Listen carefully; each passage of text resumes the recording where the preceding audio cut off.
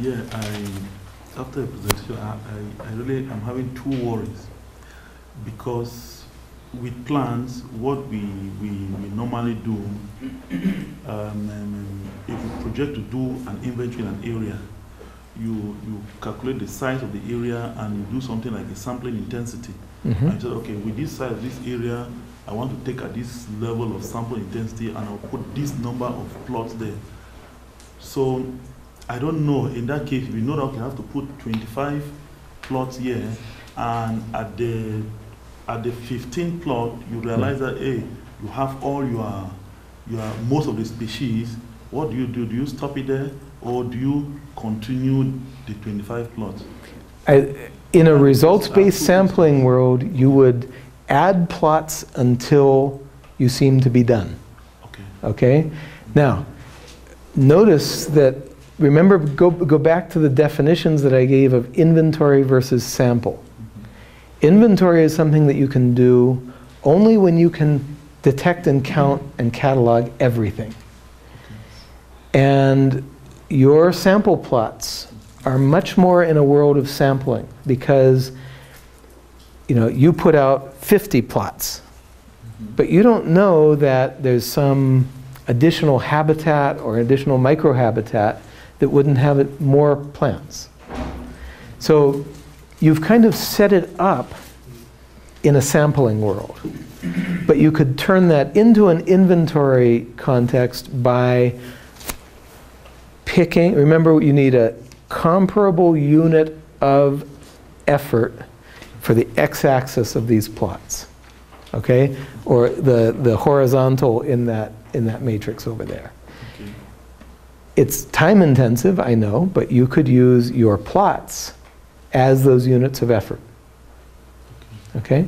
And in fact, there's another level, and I think Arturo has put more thought into this than I have. You could very easily make this hierarchical. So you could imagine counting effort as, hours of work, first hour, second hour, third hour, fourth hour, within a plot. And then a second hierarchical level being the plots.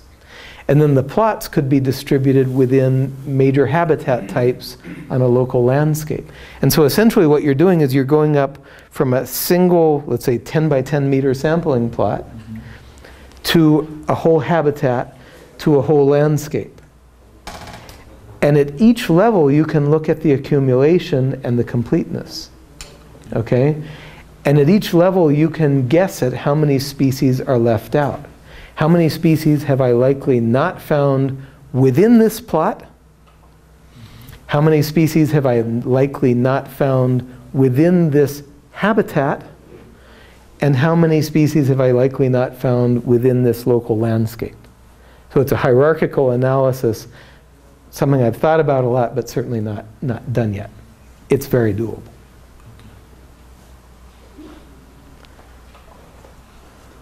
Sorry, more questions?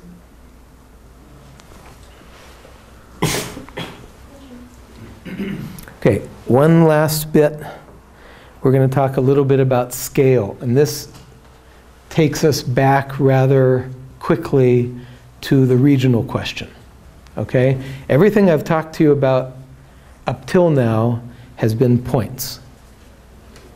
And for insect people, points are what? A square meter? And for bird people, I'm ashamed to say it, but our points are usually how far can a bird person walk in a day? So we're rather coarse. So even then, when we want to go to a regional perspective, we very quickly get into issues of scale, okay, and resolution. So this is a virtual herbarium for Mexico. The publication that I gave you was an analysis of parallel data for Brazil. And my point is very simply, if I look at a country at differing resolutions, I get very different answers. So if my pixel, this is work from Jorge Soberon, by the way, I stole it from him, but stole with credit. If my characterization of my region is in 1 pixel, then I've got a very coarse scale, right? Very coarse spatial resolution, but I've got tons of data, 691,000 records. But I can start dividing that up, and we can come all the way down to a pixel like that. And remember what we've talked about, at this level, we're very much closer to a single site. Okay, and you're going to hear about alpha and beta diversity. We're much more measuring alpha diversity. At this level, we've got deserts, we've got sea channels, we've got mountain ranges, high desert, lowland rainforest. There's a huge amount of diversity in there. So all of Mexico, you can see about 1,300 species of birds. But the richest site in Mexico, single site, would be somewhere down here with about 220 species of birds. All the rest is between site diversity. So what Jorge did was to do a series of completeness analyses, starting at 1 pixel and then splitting that into 4, and then splitting those into 4, and then splitting those into 4. And so watch this. At the level of the whole country, our inventory is essentially done. It's 78% complete. Probably more than that if you had better access to data. When we go to 500,000 square kilometers, pretty big pixels, you can see most of the country's pretty well known. But as we come to finer and finer pixels, look at this, we start getting gaps. Okay, and those are still pretty big. You know, those are still very large areas. Let's go finer. Okay, those are 22 by 22 kilometers. Those are still big pixels. And notice now that we have some really big gaps. Okay? And now just for fun, 5 kilometer pixels. At this scale, you know nothing. Okay? It's 5.3 on a side. Okay. So Remember, 20 is 28 over 25-ish kilometers squared. And if we took this down to 1 square kilometer, you literally know nothing. And you know nothing for 2 reasons. One is that there are gaps amongst what little you do know, but the other is that you're not able to aggregate data and learn from nearby points. Okay? That was for birds, so? No, this is the plant data. Okay. Again, remember I very artfully stole this from Soberon. No. I think it's published, but I stole the slides.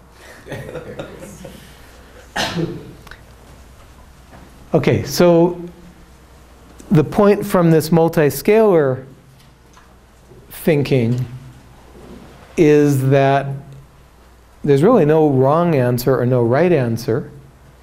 This is looking at local knowledge, and a couple scales up is looking at kind of local landscapes or regional landscapes. But you do get very, very different answers at different spatial resolutions.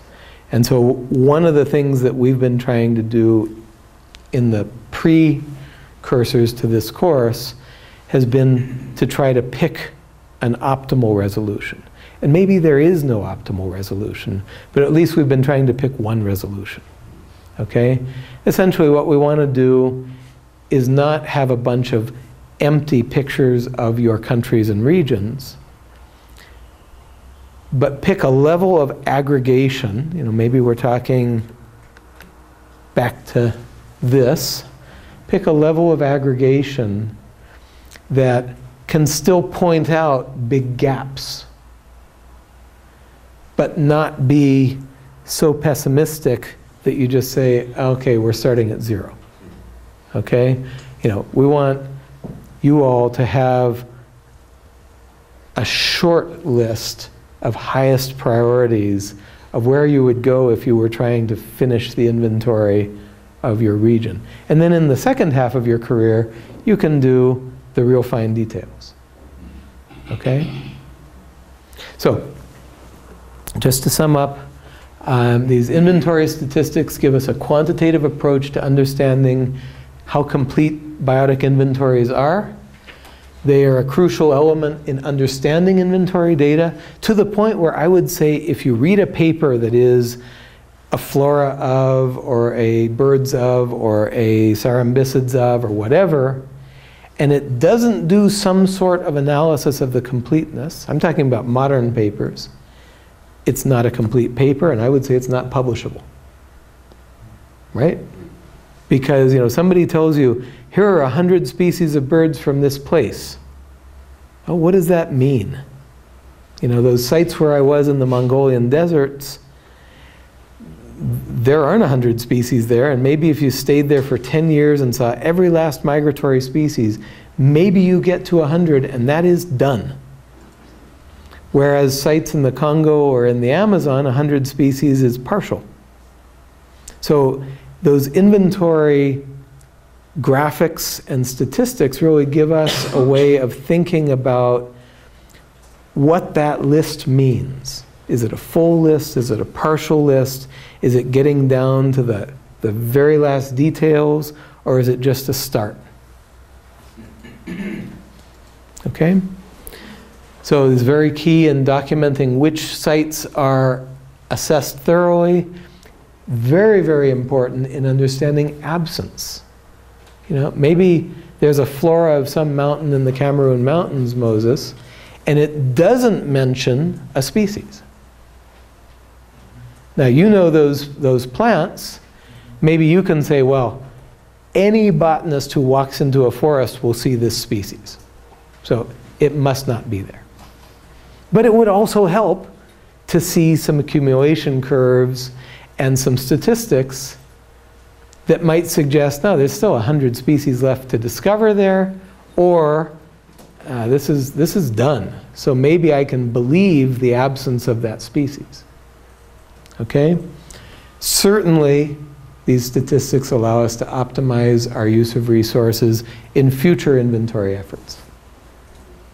And certainly, they are crucial to conservation efforts where if you're going to invest in a protected area, you probably ought to know clearly which species that area protects and which species that area doesn't protect.